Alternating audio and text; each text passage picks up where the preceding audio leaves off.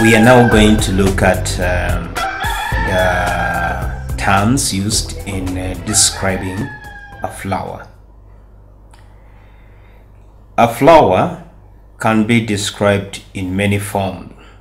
We can describe it in the components it has. We can describe it according to the placement. We can describe it according to what it has and what it does not have. The first term that we normally use when we are describing a flower is complete flower. What we mean by a complete flower is a flower that has the gynoecium, it has the androecium, it has the corolla, and it has the calyx. If it has those four components, then it is a complete flower. Then we can say that the flower is incomplete if it lacks one or more of the above: the calyx, corolla, androecium, and gynoecium. If it lacks any of those four, then it is called an incomplete flower. Another term that we can use is a perfect flower. A perfect flower is the flower that has both the male and the female reproductive parts. It is a flower that has both the male and the female reproductive part. It's what we refer to as a perfect flower. Then when we look also at the flower, there are many parts on the flower, but there are those ones that are essential and others that are non-essential. So this brings us to the introduction of another term, which is non-essential organs. The non-essential organs on the flower, we have the calyx and the corolla.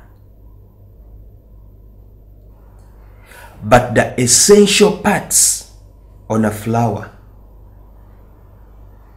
we have the reproductive organs, which are the gynoecium and androecium. Then another term that we use is the regular flower. A regular flower is a flower that can be divided into two similar halves. You get a flower and cut it into two so that this part, this side, is similar to this side. If that one happens, then that one is called a regular flower. But if you cut through the middle and this part does not resemble or is not similar with this one, that one we give it a term as an irregular flower. Now, flowers can be hermaphrodites. A flower is hermaphrodite if it possesses both the stamen and the carpels.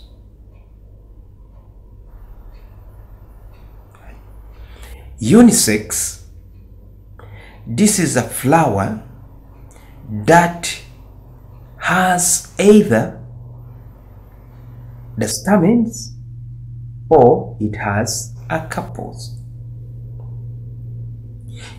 A flower is said to be unisex if it only has stamens or it only has carpels.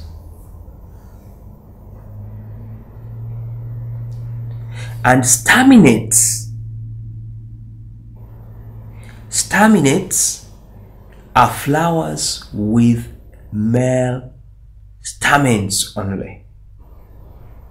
Are flowers with stamens only.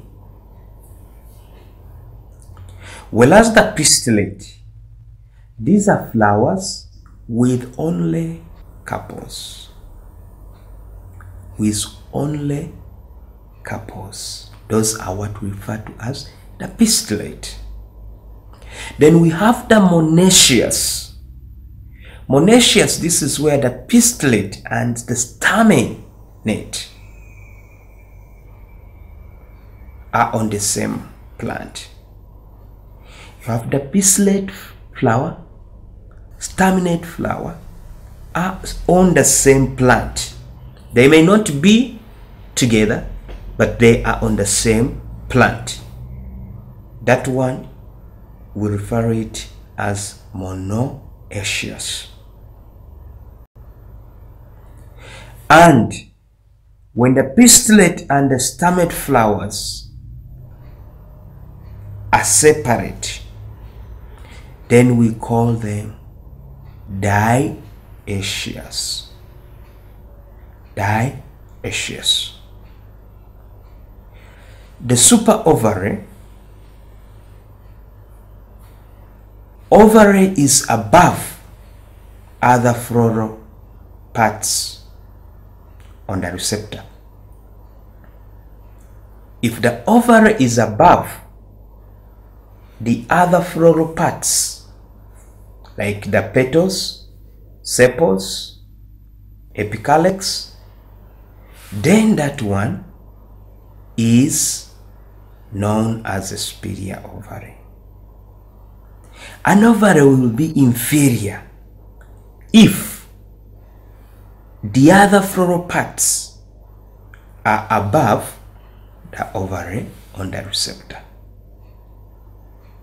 So those are some of the few terms that we use when we are describing the flowers.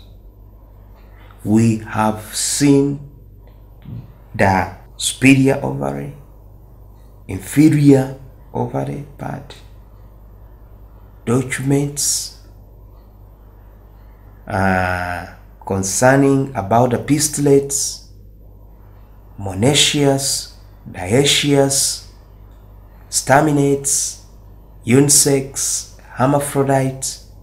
We have listed about common complete flowers, incomplete flowers, perfect flowers. We have looked at essential organ flowers. We have non-essential organs, irregular flowers, hermaphrodite flowers, and many others. So when we come back next time, we shall look at the inflorescence.